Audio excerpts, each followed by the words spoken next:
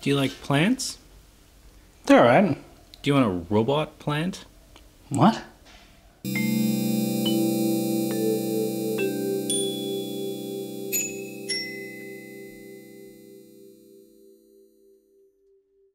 What is a robot? That's a good question, but one that's a little bit harder to answer than you might first think. Today, virtually every robot is digital. They use a bunch of ones and zeros stored inside of some type of tiny computer to do their thinking. However, there have been other attempts made to construct the brains of robots in slightly different methods.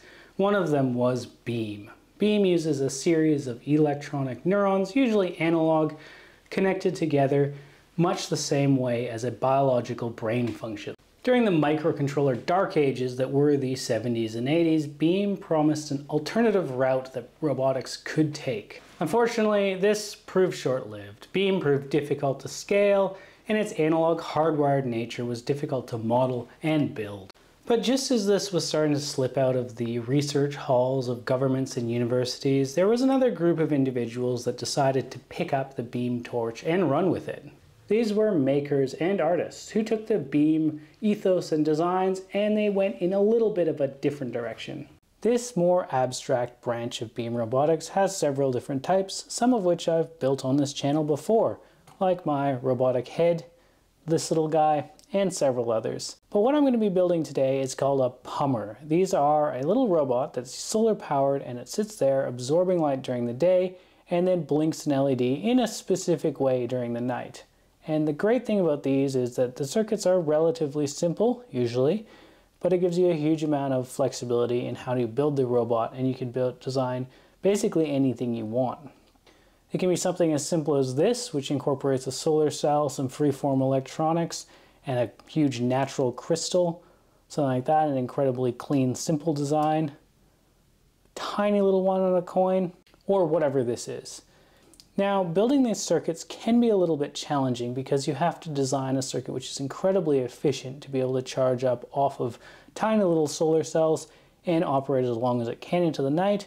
Now, several designs out there work really well. However, many of them are quite complicated, especially the voltage controlling and the voltage regulating sections. So I wanted to come up with a tiny little circuit that would fit everything onto a single chip and still be efficient enough to last for quite a while into the night. So our Pummer needs a couple different parts of its circuit. It needs a way to charge up during the day and then turn itself on at night and then do whatever action it's going to do. In my case, blink an LED. So charging up is fairly easy. We just have a little 3-volt solar cell charging a 1 farad capacitor, supercap in this case, through a diode.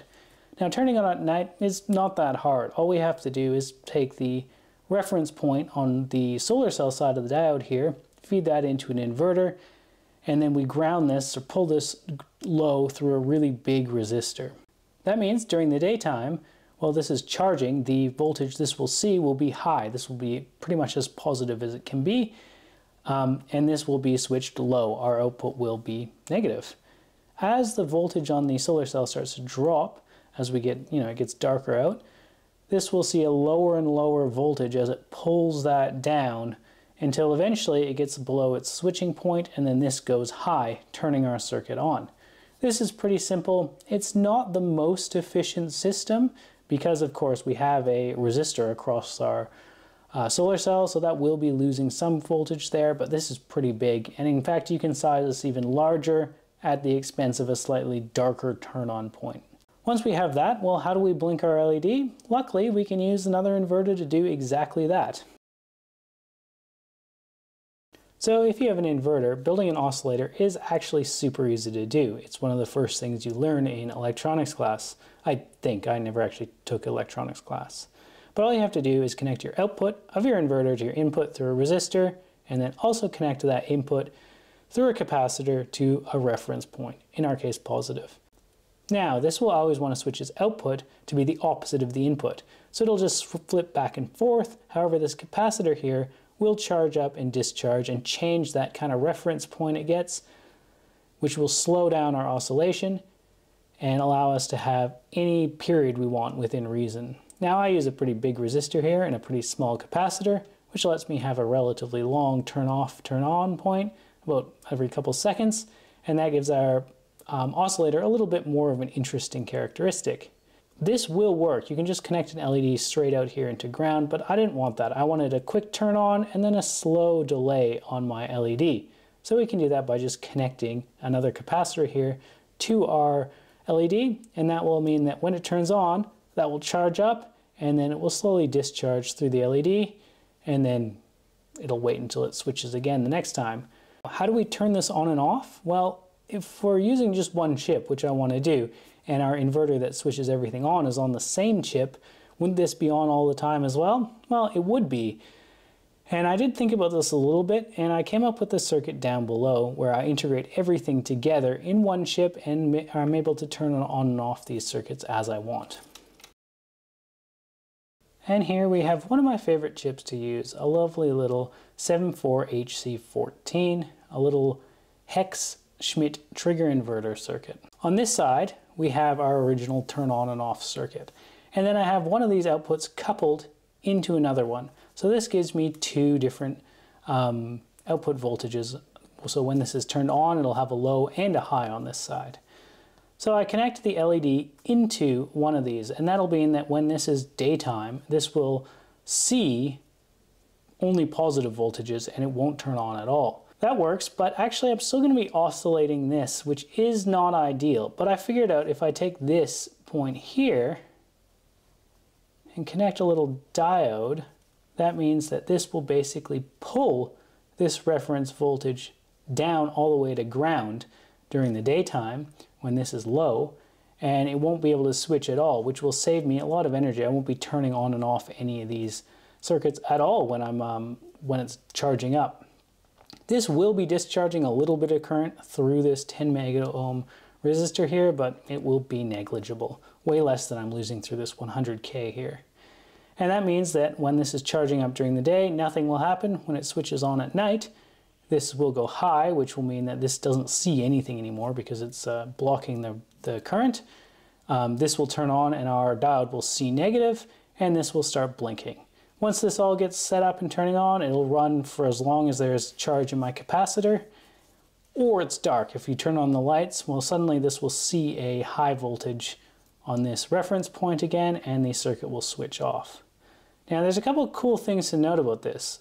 Each of these oscillators only uses one inverter, and I actually have 3 extra here, so I can blink 3 LEDs all at different rates.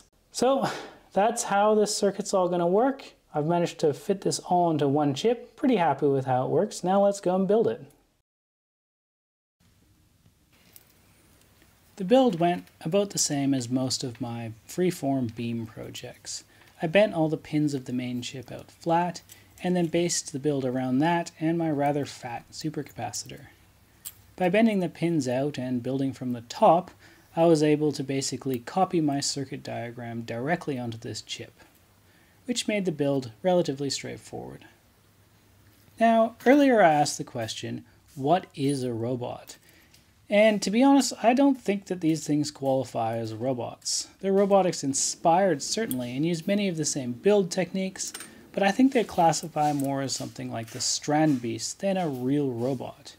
These are more designed for their artistic value, interest, or possibly just aesthetics, and the functions, although based on robotics projects, are not strictly robotics.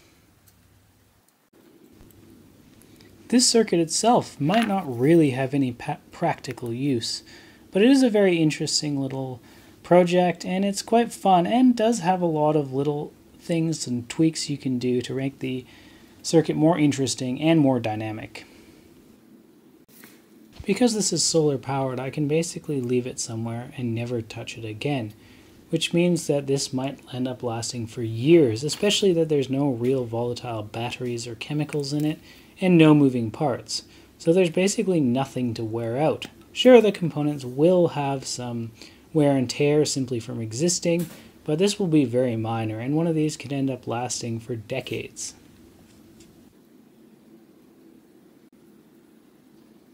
One of the interesting things about this little circuit here is you can have multiple of these blinking LEDs all set up, and by using different values of capacitors and resistors, you can have them blink out of sync with each other. However, because these are all powered off of one chip, they will sort of influence each other. So if you have very close values on your capacitors and your resistors, they may end up falling into sync with each other. I use quite different values for mine and 3 LEDs and circuits in total. To make it a little bit more dynamic, I actually included a little CDS photocell in line with one of the resistors, which will mean that when it's very dark, that circuit will barely blink at all, and when it's just turned off, it'll blink quite quickly. After that was done, I encased it inside of this little waterproof jar, and I'll be able to put it outside on my porch and leave it there forever.